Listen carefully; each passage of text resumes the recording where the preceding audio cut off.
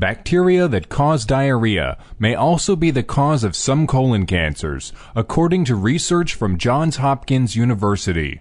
The investigators believe that strains of the common Bacteroides fragilis trick immune system cells into allowing runaway colon tissue inflammation, a precursor to malignant tumor growth. Bacteroides fragilis, or ETBF, is an enterotoxigenic bacterium widely known to cause diarrhea in children and adults in the developing and developed world. The bacteria, which typically reside in the gut, can cause no symptoms in some individuals, but others develop diarrhea and colon inflammation. To find the connection between ETBF and colon cancer, John Hopkins researchers conducted a series of tests in mice bred to carry mutations in a colon cancer-causing gene.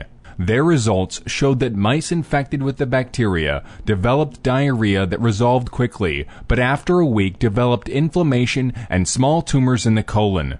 Immunologist and cancer researcher of John Hopkins, Dr. Drew Partle, believes, if what we are seeing in mice holds true in humans, the chronic inflammation damages genetic material in the colon cells, allowing them to grow uncontrollably and develop into tumors earlier and more progressively than if they were not infected with ETBF.